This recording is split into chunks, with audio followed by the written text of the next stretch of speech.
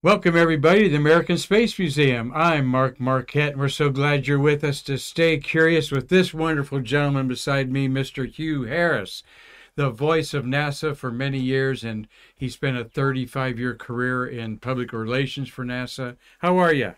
Great. Good to Great. be here. Well, we're good to see you there. There's Marty sticking his head in there. Hey, Marty. But we have got the background here, we think, of the International Space Station being visited by Santa's reindeer. And we're going to talk with Mr. Harris about Christmases in space over the years. And there you go. You got that over there, Marty. Thank you. We can now see it on our monitor here. But you have all, of course, know Mr. Hugh Harris was the voice of NASA announcing the shuttle, first 10 or so shuttle launches, and then as the director of public information office for Kennedy Space Center. You had quite a fun career, didn't you? It was great. And is Anita out there? Yeah, knock on there, Anita, because we want by way say you're born in Cleveland, Ohio area, right? That's, well, right in Cleveland, oh, you were Ohio. right in Cleveland. Yeah. All right. We wanted to show that some of the history of you being some of your famous pictures there, but we also wanted to say hello to Hugh that you had a birthday last week, didn't you? I did, and I hope to have more. I wasn't real sure. Come on in here, Anita. We've got a cake for you from the American Space Museum. Goodness. Happy birthday, Mr. Hugh. Oh, thank you. Goodness There you sakes. go. Show that, Marty. Do your camera work there and show the. We got getting our staff in here. We have got Christina is from Belgium in here. Okay. Hi, Christina. Connie's got plates. We got Selvins here. One of our new staff members, Angie Roberts, is here, our finance director. There we are. Yeah, put that on his cake there. I did. Or pan out, so we can see Anita in there and everybody. No. There we Yes, Don't Ray. break your go. No camera. candles on it, Yeah, but thank you. It really worked. yeah. To you, Hugh. Happy Love birthday you. to We you. do love you. Hugh. We do. And Thank you. there we go. There you are, buddy. You are just one of the great friends of our museum. Many years. Karan Conklin gives you her love. And this is all for me. That's Yes, all for it you. is. Except It's all for you. we did bring some extra plates I if you think want to I'll share. it. Yeah. Good. That's good. And y'all stay in here because Hugh, I think it's appropriate that this Christmas season, Hugh made a poem up here. So, but first we want to comment about your. I'm going to throw this up here first. There's the classic photograph of you, Oh, sir. my goodness. And I've seen it flip back and forth, left and right. That's Haven't you? right. Yeah, the it negative is. upside down. It was, it was usually printed backwards. Is this the right print of it, No, or? I think that is correct. And what time frame was that taken of you?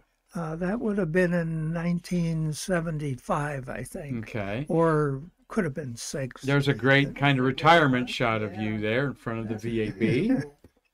Love that picture of you, Hugh. And there y'all are on the horn there. Remember that event? I know well, you've had your picture taken thousands of times, but was that a setup for something, or? I'm not sure exactly what we were doing at that Mhm. point. And we had a nice birthday party for you last week. That's right. And yeah. there is Mr. John Tribe in the background and Jay Honeycutt. And here's the table there.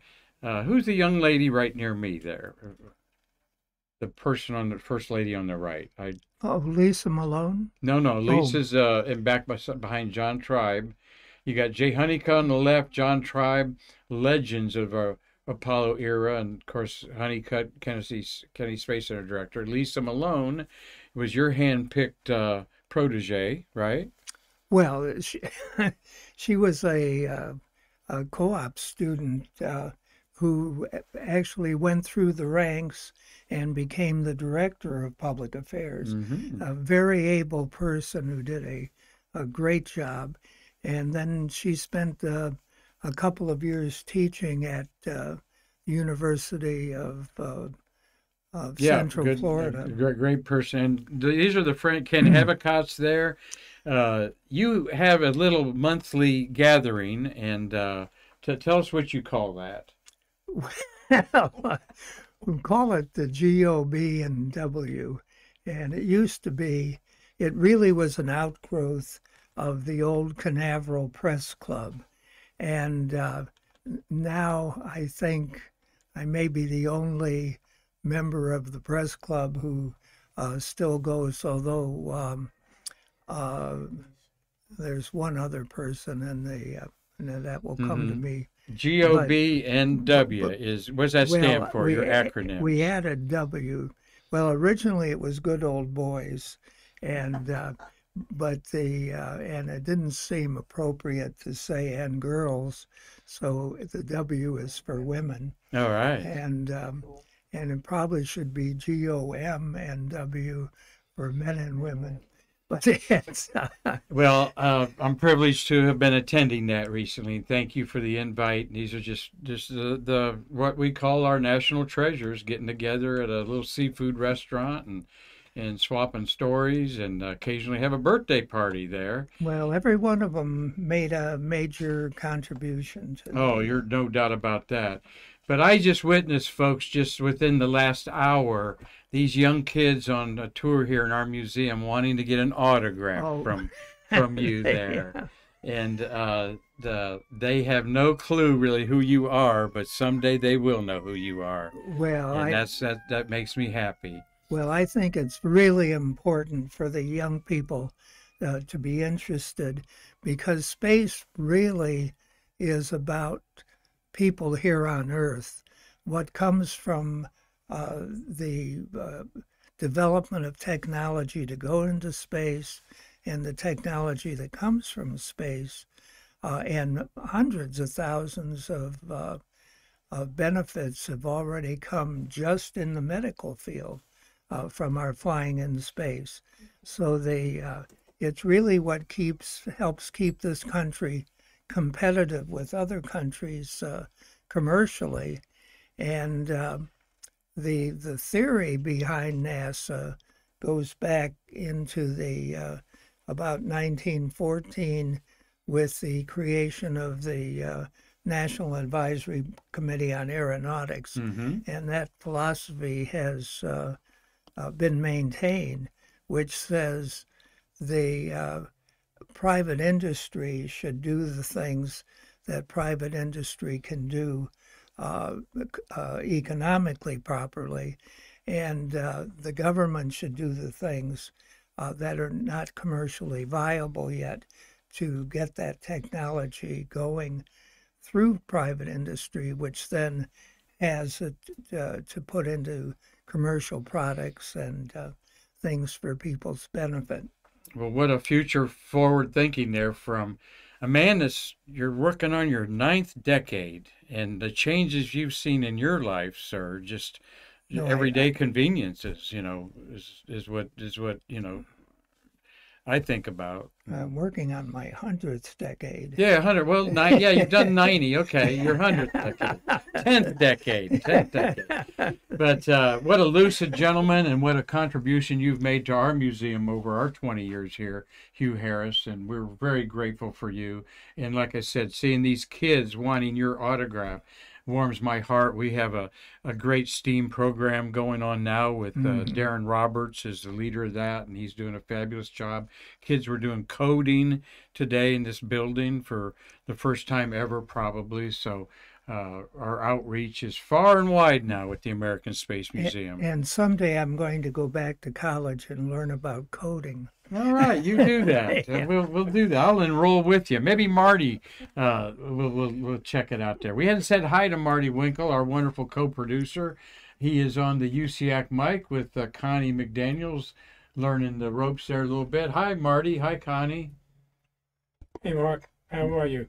Well, making sure that Tom and Mark Usiak are watching this wonderful program. I'm sure they probably are.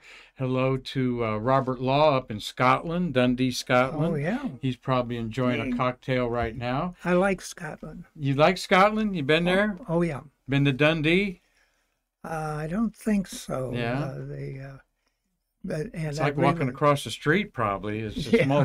small town, small country there. We've got, like I said, a young lady here who's with the satellite's going to be launched Friday. Yeah, what- She's from a small country, Belgium, Luxembourg, but we have many visitors from Belgium, don't we, Anita? Yeah. I mean, really, and- almost and- once a month now and- that they've opened up. And so. what she doesn't know, and because it was before she was born, I went through Belgium on my 21st birthday. Did you really? Yes. That's interesting. Christina, what's the company you're with, hon? SES. SES, the largest satellite company. You spent your 21st birthday in Europe.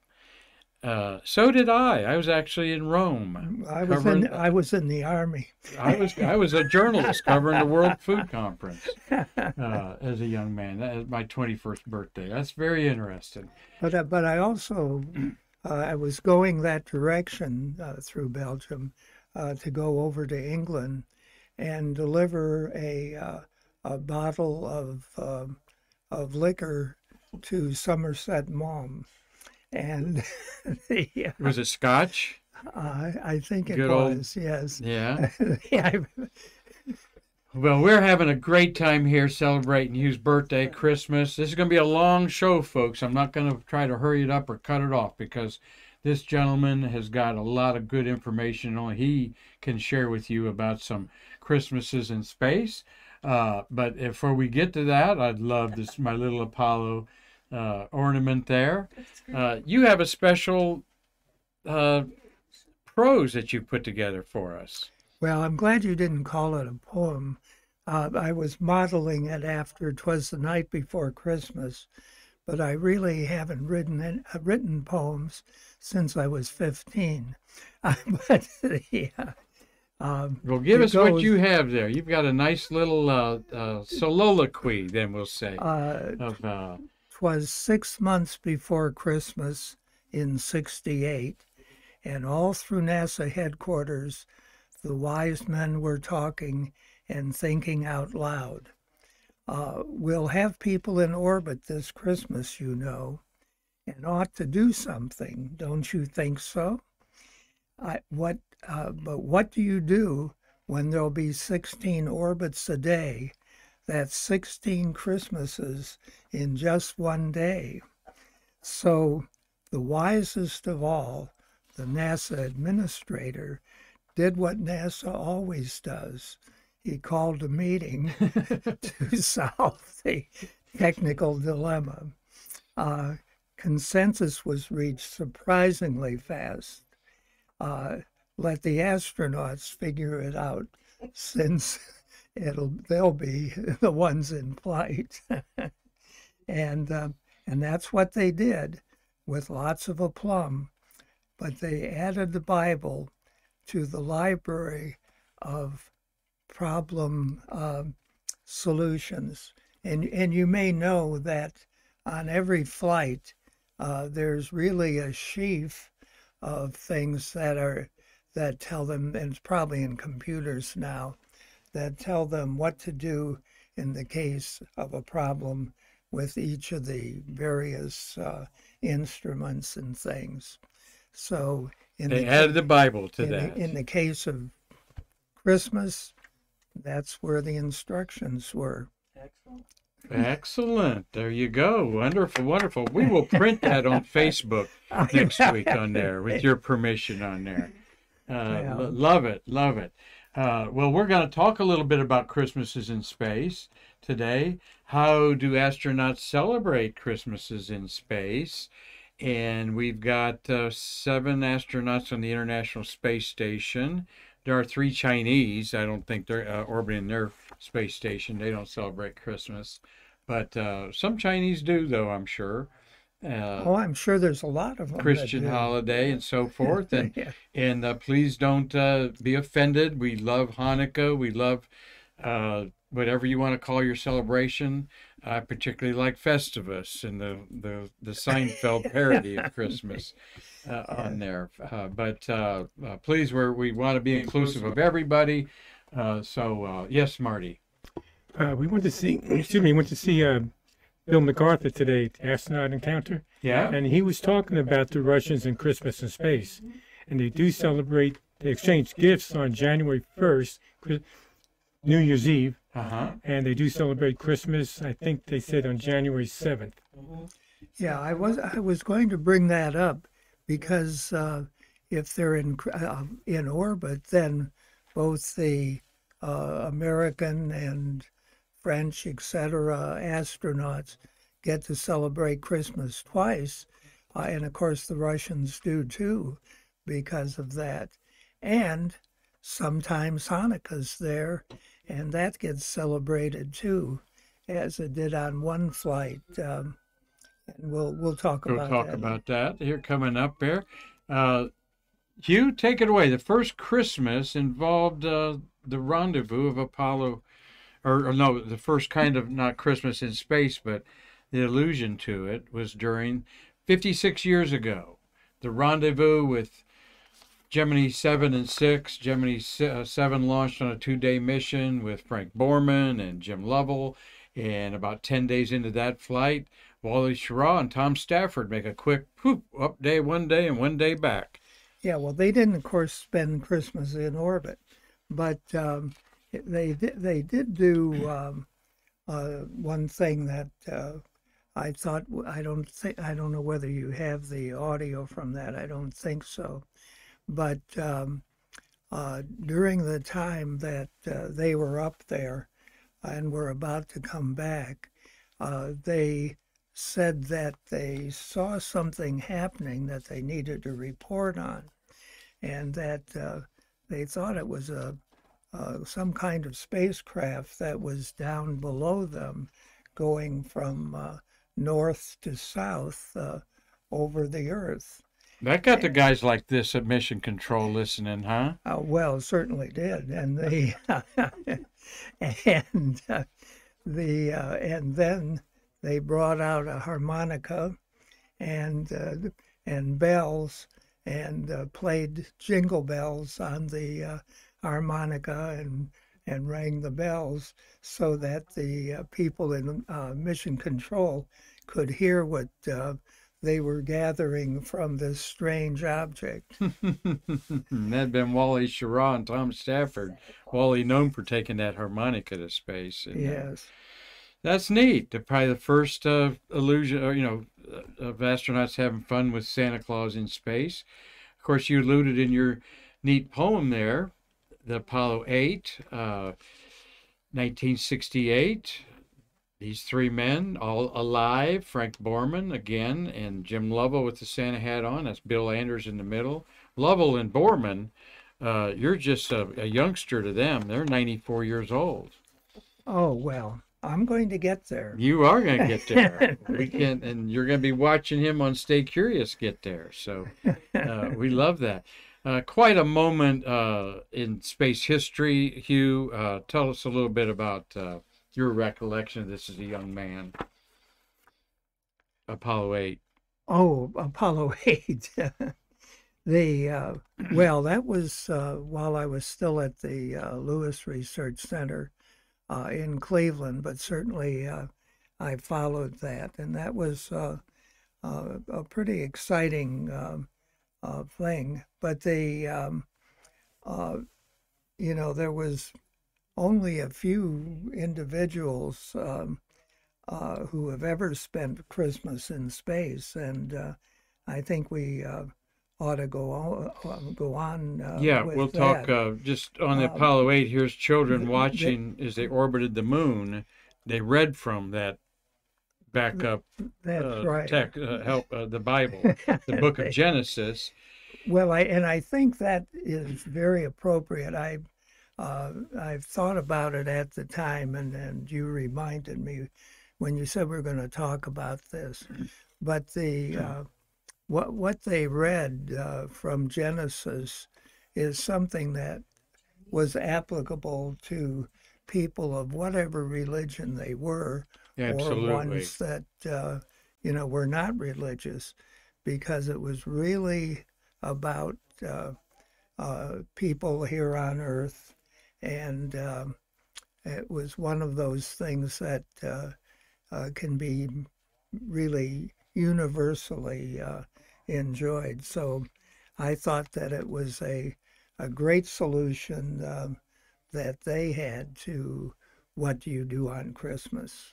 I will never forget watching that with the family. It was our Christmas Eve party of the in-laws and outlaws at our house in Findlay, Ohio, and you know where Findlay is, Yes. being a Buckeye yourself. But I didn't know you had outlaws. In your Yeah, well, family. our family did. We're you know, but had a telescope out back and pulling people out there to look at the crescent moon as they were orbiting it, and then going inside, and they actually had a camera live, and the moon is slowly moving beneath them as they're reading from the Bible. Just something amazing. That one of the greatest public relation moves of NASA of all time, I think. Well, I'm not sure that it was planned so much as a public relations move. I think I give credit to the Yeah, astronauts themselves. exactly. Borman and Lovell were the architects of that for sure. They didn't care if NASA approved it or not. It was we won the moon race by orbiting that's the right. moon. When we orbited the moon, and then we're going to land on the moon 7 months later in July '69.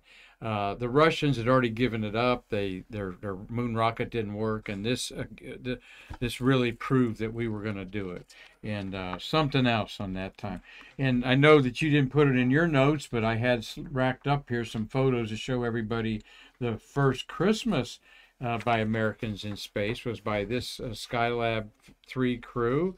There, Jerry Carr. Bill Pogue's on the right, and of course in the center is Ed Gibson, who's still with us. They actually put a tree together, Hugh. And I can't hardly believe that they had all those cans on board. Well, they were all the trash maybe from the two previous Right, stays too, yes. but they put like 10 cans together that food was in and made a tree. In space on Skylab, for those of you who don't know about that. Mm-hmm.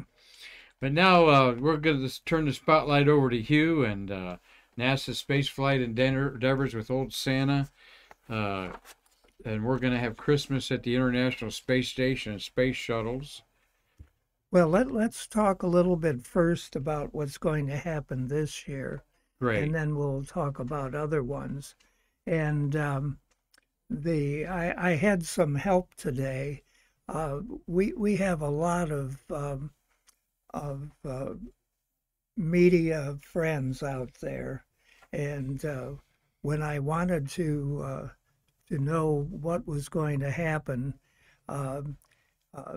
they sort of leaped to the idea, and unfortunately, one of them.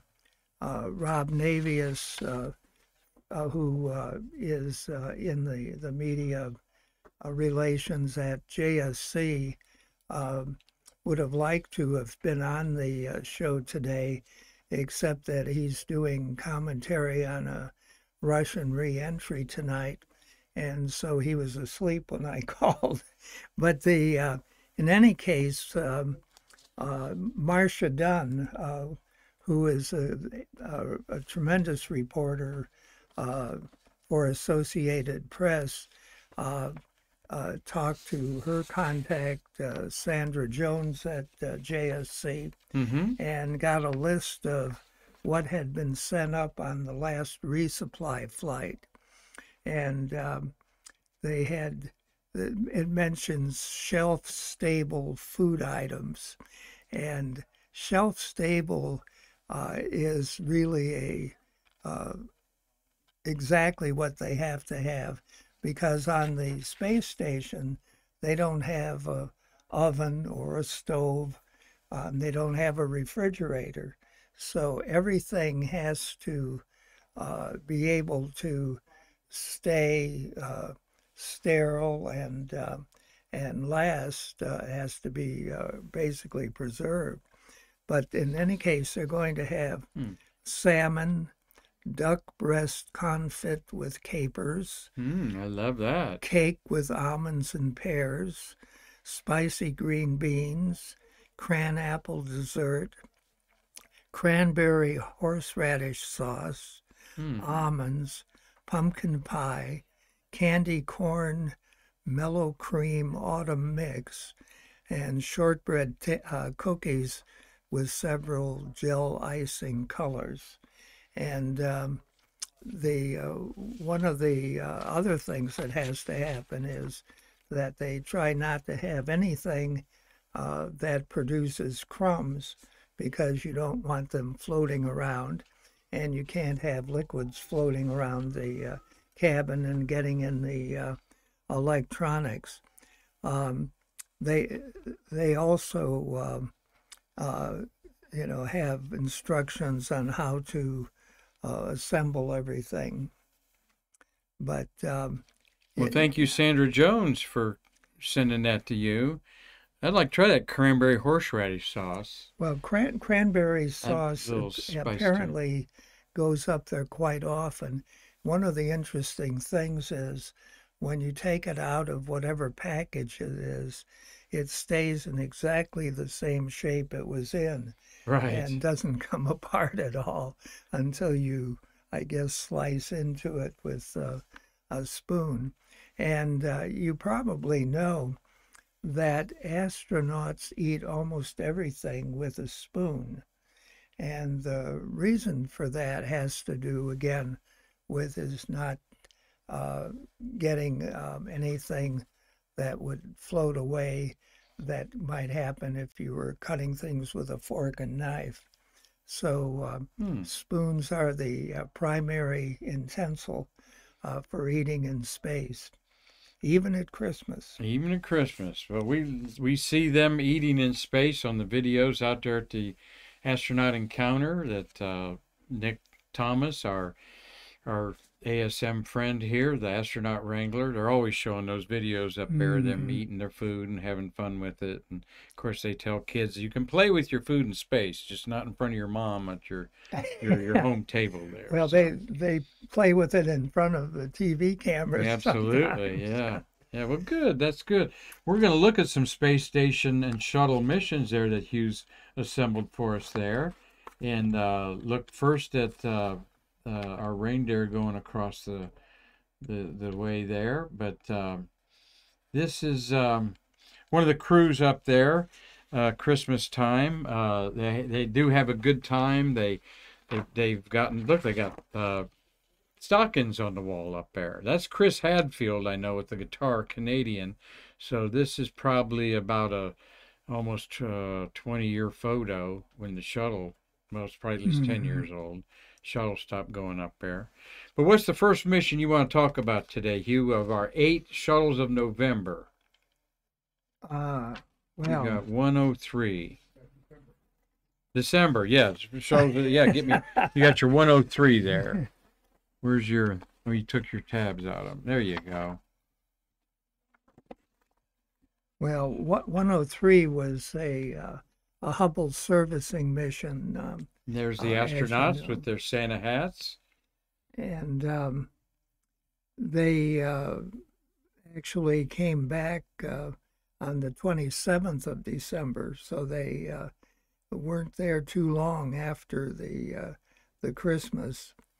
But one of the things they took up, and I guess you could call them Christmas presents, is they carried up hundreds of thousands of students' signatures as part of the student signature in space program, and this provided elementary schools with a memento of something that had flown in space.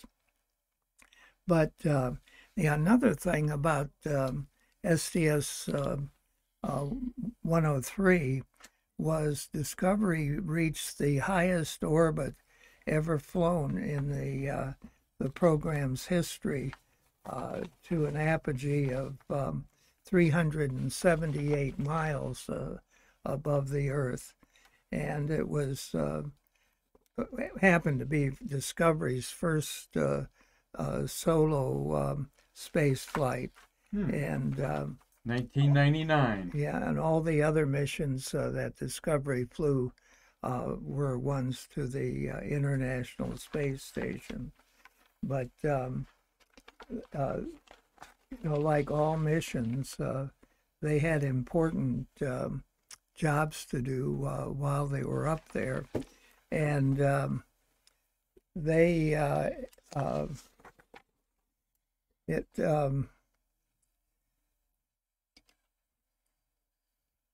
On 103 up it there, was, Scott Kelly was the commander. Looking at my shuttle scroll here. No, Brown. Kurt Brown was the commander, and Scott Kelly was the pilot. right. Yeah, It was and the third Hubble service mission. And I think the fact that Scott is a senator, the second astronaut senator in Congress, Yes. is really Well, third. tremendous. Glenn and Harrison Schmidt Oh, was in New right, Mexico. I Don't forgot forget about Jack Harris, Schmidt and yeah, getting ready to launch off the moon 50 years ago, Apollo 17. they and I Well, we did have did- that's the Hubble crew was up there Christmas time, 1999. But Wonder- that was a difficult mission when they had to replace the gyroscopes Mm-hmm. that kept the Hubble focusing on the right places in space, and it turns out that really the gyroscopes were dependent on a very the gyroscopes were dependent on a very thin wire, and it turned out that the design of them had used oxygen, and the oxygen had corroded the wire, and so the new gyroscopes were made differently and used nitrogen. Hugh, we want to say hi to Lee Eileen watching. Carrie Fink is watching. Carlton Bailey got up from his nap to watch you today. Say Really? Well, yeah. Carlton's a great photographer. He certainly is. He's a good friend. We love teasing him. Cliff Watson is in Pomona, Australia. He sent us 100 stars, so he's having brekkie there in the morning there. Joyce Arbry. Joyce Abbey. Hi, Joyce. Carol Kavanaugh, I think you know her. Absolutely. She was a vital part of our public affairs office for many, many years. Hi, Carol. Glad you're watching Stay Curious with the one and only Mr. Hugh Harris. Rebecca Vicknar. Mike Cotton, you've been on my mind all week. Good that you up there, buddy. I'll give you a phone call. I've seen... got your new Facebook alert and all that stuff. Mike Cotton does documentaries. He did a documentary on the mobile launch platform too, that we have the DVD on that we can sell people in our gift shop. Doug Forrest is watching in Los Angeles with interest, I know. Ophelia Sauterelle, she's in Normandy, France. Oh, the French, I wonder how that football turned out today. I haven't between heard. the French and... who was it they were playing, the underdog? Ophelia knows. No, who? Morocco. Yes, Morocco. We're going to find out who won that football match. Dave Stangy's watching up in Michigan. Robert Law, as we said, is in Dundee, Scotland. William Whiting's a great friend of ours now. He's up in Michigan. Hassan Letelwell, thank you, Hassan, for watching. David Pines.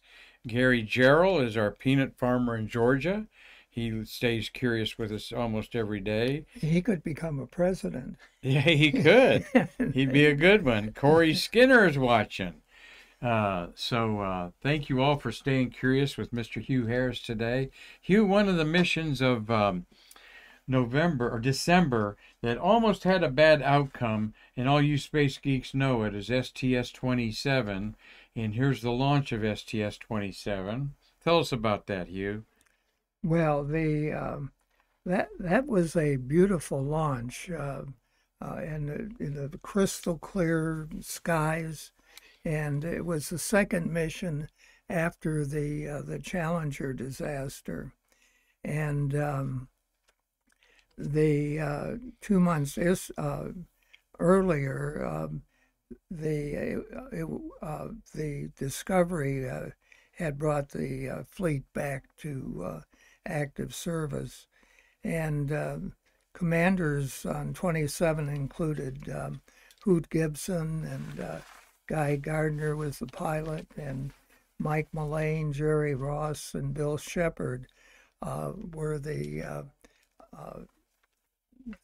other people there, and it was a classified mission for the Department of Defense. So we really can't tell you about what they did while they were there. But when they came back, they discovered that they were lucky to have actually lived through the landing. When it touched down at Edwards Air Force Base. And after the mission, the astronauts got off, and they saw a whole gaggle of engineers who were around the shuttle nose, shaking their heads in disbelief at what they were seeing.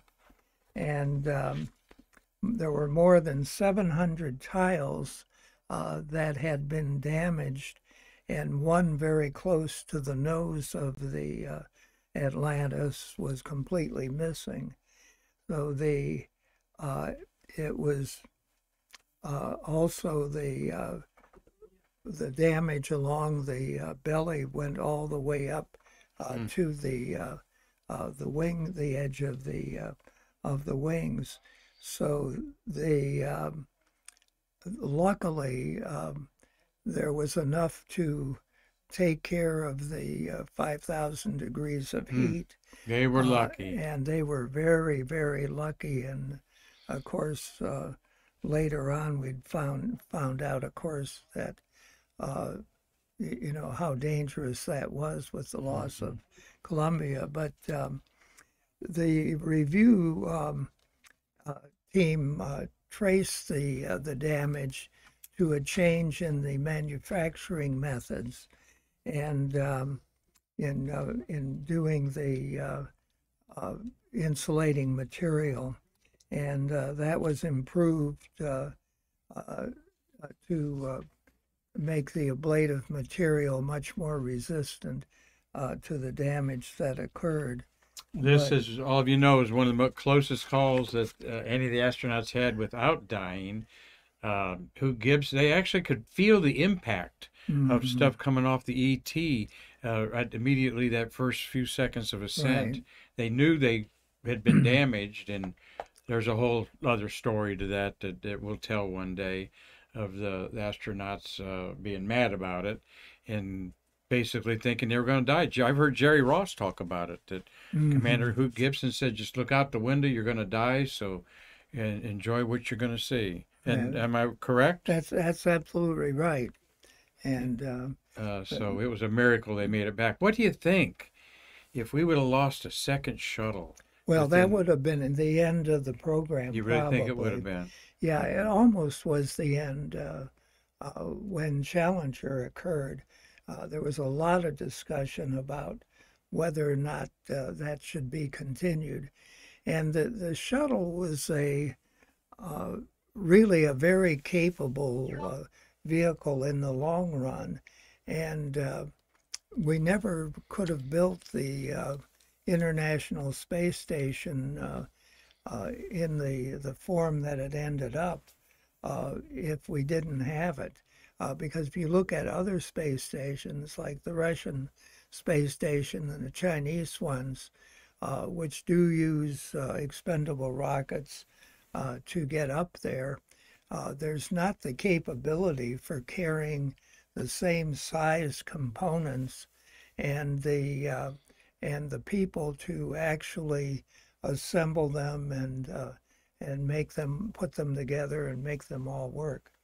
But so it was very, very fortunate that it did not end in tragedy. This is the 27th, and we did 135 launches, Mhm. 134 successful missions. Columbia was a successful mission. We just lost the orbiter and the people aborted, of course. So yeah, really, we launched another 100 and some missions that, Mhm. like you said, built the International Space Station. That has changed the way we live.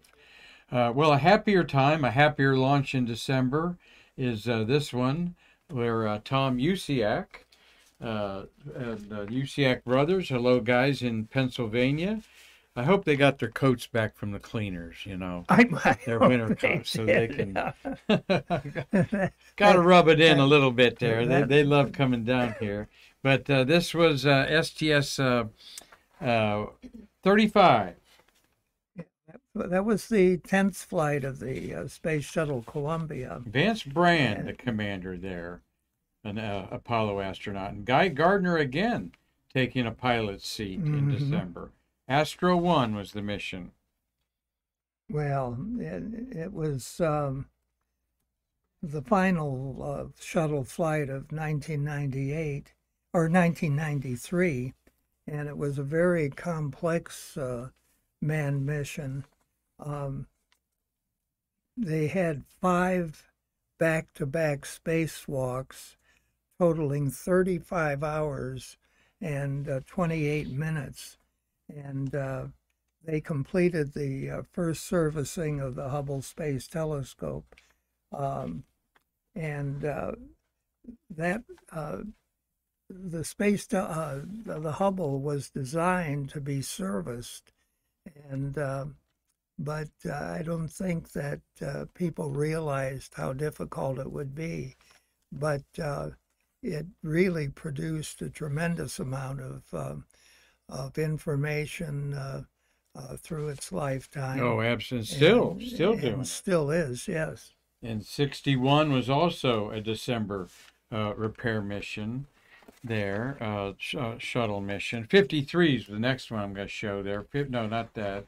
We want to go back to 53. Is a 1992 December mission with Discovery, a DoD mission. Right. So I can't talk about it. Right.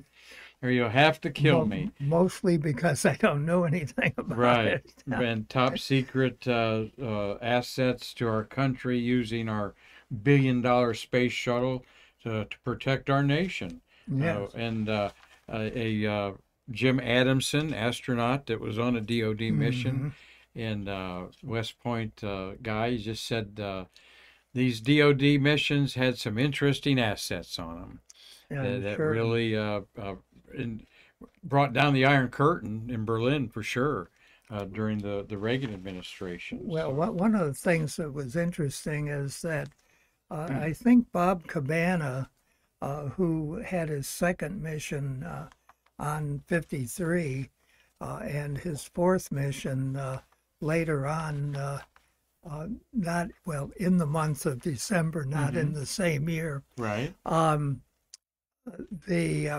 who was the center director at the Kennedy Space Center, really did a great service while he was an astronaut, and now he's at NASA headquarters as the sort of second in command there. He did, and we're going to see a picture. Yeah, he is, and 12 years center director. Turned the lights on STS-88 on our space station.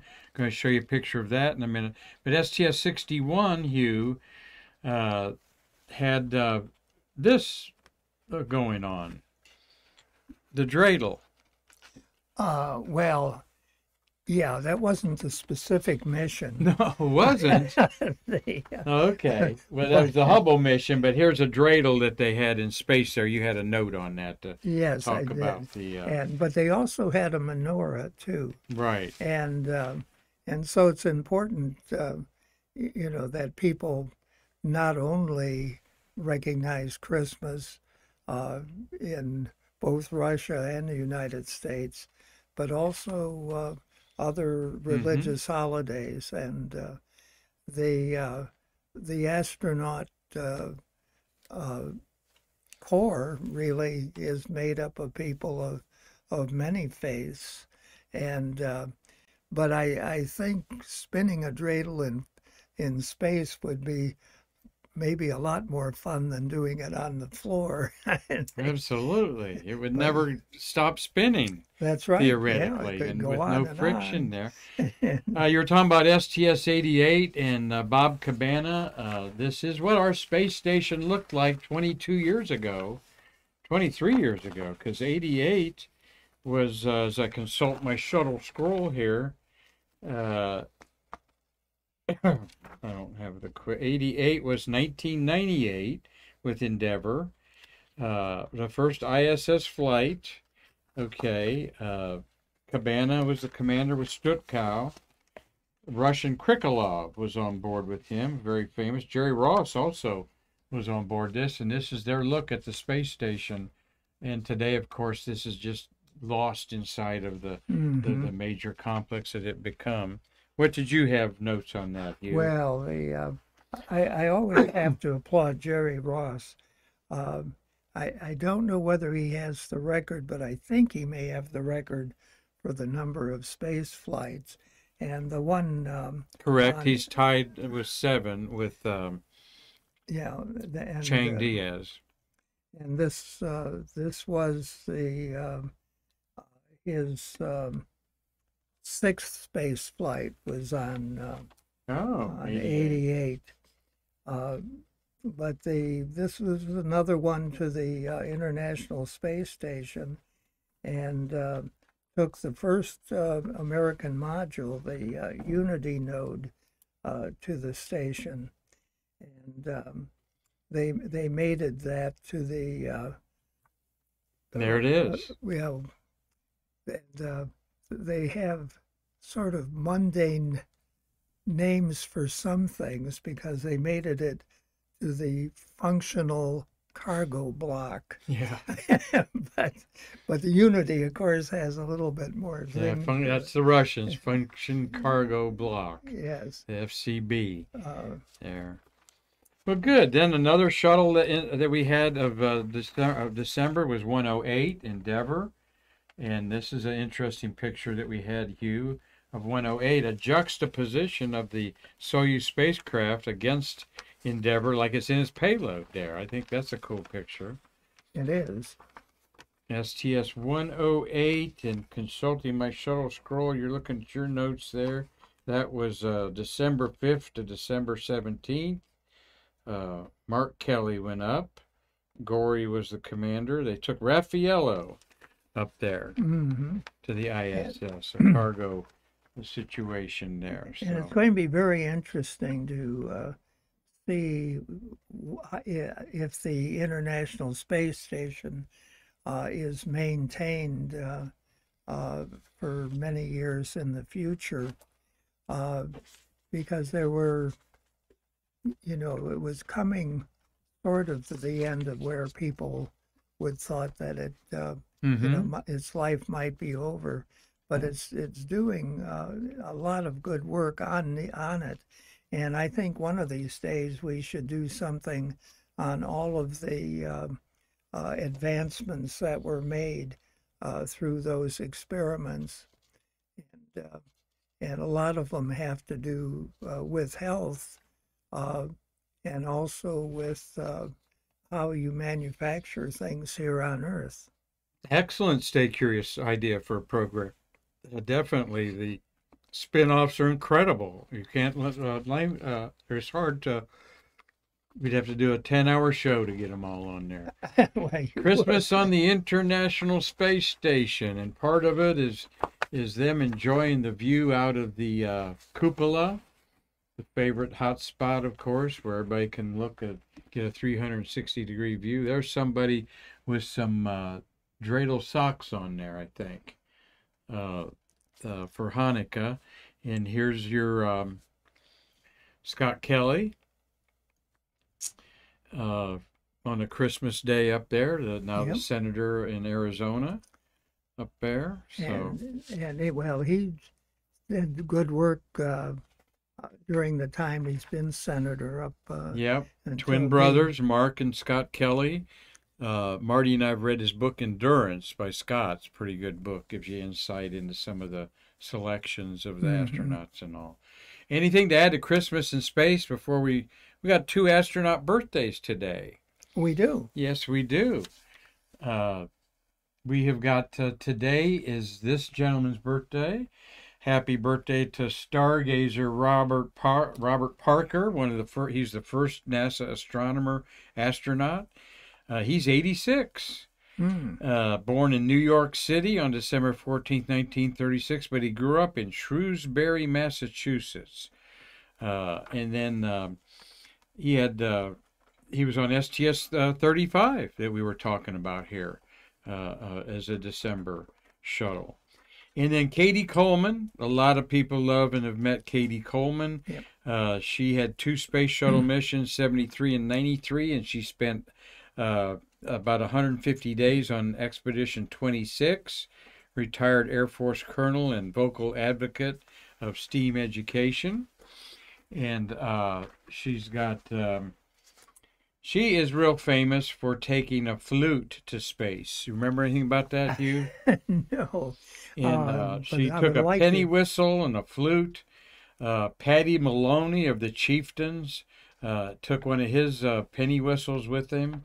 Took a flute, Irish flute from Matt Malloy of the Chieftains, and took a flute from Ian Anderson of the rock band Jethro Tull to space. And Katie's got her own webpage, katiecoleman.com, and a happy 62nd birthday to Katie. She was born in 1960 in Charleston, South Carolina. I like Charleston. I've been there many times. Yes. You've been there? Oh, yes. Very nice. Great town. A good tourist town, a good place to live, I'm sure. So happy birthday to Robert Parker and Katie Coleman on December 14th as they celebrate their birthday. And we've got Tom Straub is watching from New Kingston, Pennsylvania, and Steve Hammer has joined the Stay Curious crowd. Well, one question that came up while I was here was, is there any possibility of someone who is not an astronaut going into space for Christmas? And actually, there's a possibility. The Virgin Galactic is selling seats now for a mere $450,000. But it doesn't. You want 2 of them, don't you? You and your wife. Well, I'd probably have to take her, but that's pretty close to $1 million that I don't have. In any case, the voyage in space on Virgin Galactic is, I think, a rather short visit, but it is possible. That is possible. If anybody out there wants to do that. Well, Mr. Yves Plendeau, you remember Yves, Marty? Yeah. We had a great interview with him. He's had his ticket for 10 years. Good grief. Waiting to fly on this Virgin Galactic of Richard Branson's. And he paid he paid about half that, what they're charging now. But we have a great program on that. Yves Plendeau, you watch occasionally, and thank you for watching Stay Curious. Well, Hugh, what a great program today with you, celebrating your birthday again. Promise we won't do it next time you're on here. And celebrating Christmas, right? Astronaut style. Oh, yeah. Up there. I So, like your astronaut there. there we go. And so does everyone out there in Stay Curious land. It won't be the last time you see it, folks. But give a healthy little hurrah for Christmas in space, okay? And a hurrah for you, Mr. Hugh Harris, for helping our museum the way you do by being on Stay Curious. Marty, we have anything else to say to our friends out there on our UCAC family microphone? Nope, we're good. All caught up. Well, we enjoy our guest Christina being here. Christina, hope you enjoyed it. our Stay Curious program here. Thank you, Connie, for sitting there wanting to learn from the master, Mr. Winkle, of our Streamlabs program here. And I thank you, Mr. Hugh Harris, for another wonderful program.